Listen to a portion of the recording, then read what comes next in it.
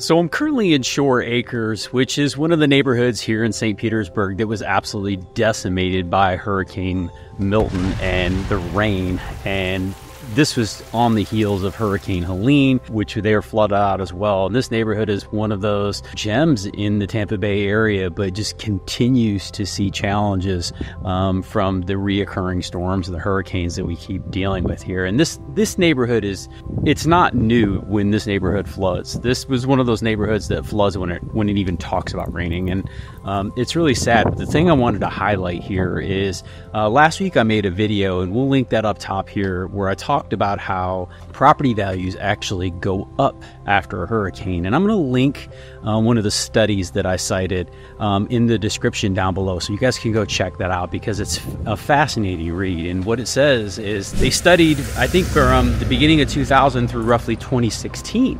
And what they found was that property values tend to go up in the 3 years post-hurricanes. And people said, you are full of it, that can't happen. And I want to share with you that study, because it's crazy the way that things work. And let me explain a little bit of why. Typically what happens is not everyone has the ability to come in and renovate or rehabilitate their property. And what ends up happening is, because this land is so attractive in terms of its value, the home may not be, but once you build these homes up off the ground, you get them off the sea level, you can build these houses up 10, 13 feet high. All of a sudden, it becomes a very attractive property for people who are flush with cash. So you've got investors who come in, and Tampa Bay has already been one of those areas over the last 5 years that the amount of institutional investors in the area has grown tremendously. And people take advantage of situations like this. Am I a proponent of that? No. Am I a proponent of capitalism? Yes. I love the fact that we're able to, in this country, make something out of nothing. But I really think that there are some definite unscrupulous activities that take place. And let me explain what I mean by that.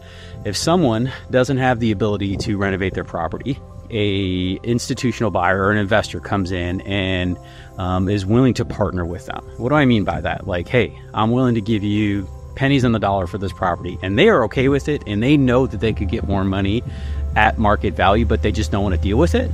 If they were to list their property or to sell it to anyone else, but they just don't want to deal with it anymore, that's a fair and transparent transaction, and I'm all about that.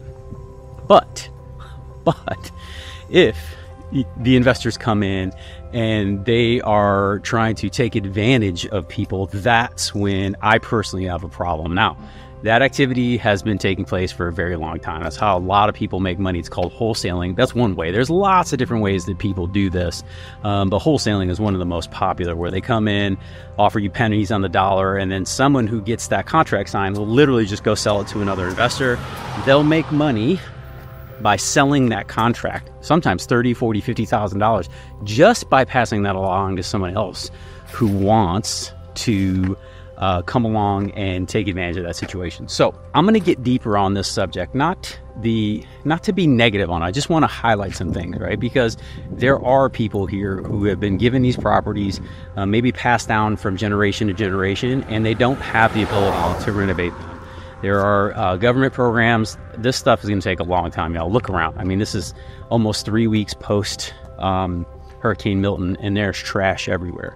So this is going to be a while for cleanup. It's going to take some time to get, some cash back in people's hands who want to renovate their properties and get themselves in a situation where they're not being taken advantage of. So I want to highlight that. My goal here, is to make sure that I'm showing everything, the good, bad, and the ugly. And, if you've never been to this channel before, we talk about all things Tampa Bay, and this, unfortunately, is one of the things we have to deal with right now. Over the last 3 years, I've been able to help 150 plus families move to the greater Tampa Bay area, and it just breaks my heart to see this. And I shared with you guys last week that I'm one of those families. We're currently displaced out of our home. Now, I'm not in a flood zone. I didn't require flood insurance. I'm 40 feet above sea level. And with the over 12 inches of rain we got in a 6-hour period, my house flooded. And I'm going to share that journey with you guys. But I just got my denial letter from my insurance company yesterday, which I expected. I don't have flood insurance, okay? So we got to take this on our own. And that was an exchange we were willing to make, but not everyone is. And not everyone can, y'all. And to be honest with you, we weren't expecting to be in this situation. So we're dealing with it just like a lot of other people are.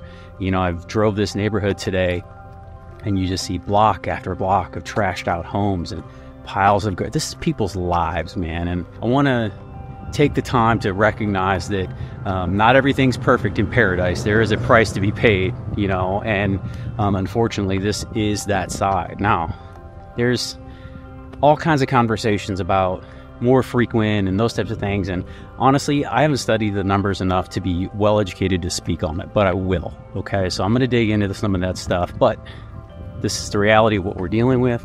I wanted to get out here and share this with my community, with our audience, and kind of talk about this. I wanted to give you those resources. And again, people with cash, they're already running around. I showed you guys last week, they're buying houses for cash. You know, they're going to come in, renovate these properties or bring them up. There's a lot of demand for that right now, where they raise a home, put it 10, 13 feet in the air.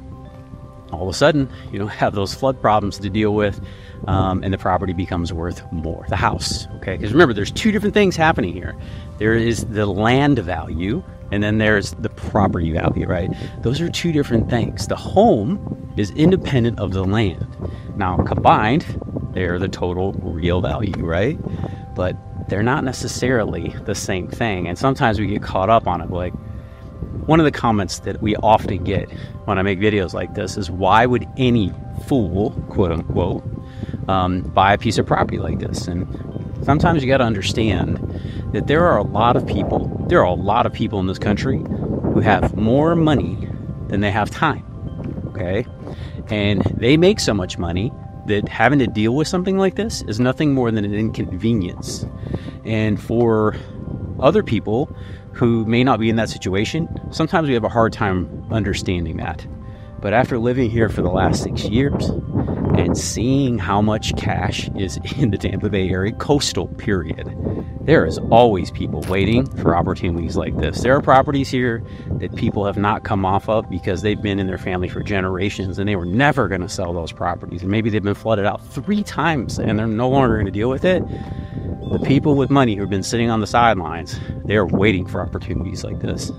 So while, like I said, I don't necessarily love it, if it's done transparently and openly, I think it's great, because someone's going to come in and do the thing that someone else could not. But if it's done unscrupulously, that's where I take definitely a different angle on that. I'm not a fan of that. I think that kind of stuff should be exposed. And if you do too, let me know down in the comments below. If you've never been on this channel before, welcome. You know, if you like this type of information, feel free to subscribe. And we'll be back next week with another video, and hope you enjoyed it. Until next time, go out and live that Tampa life, y'all.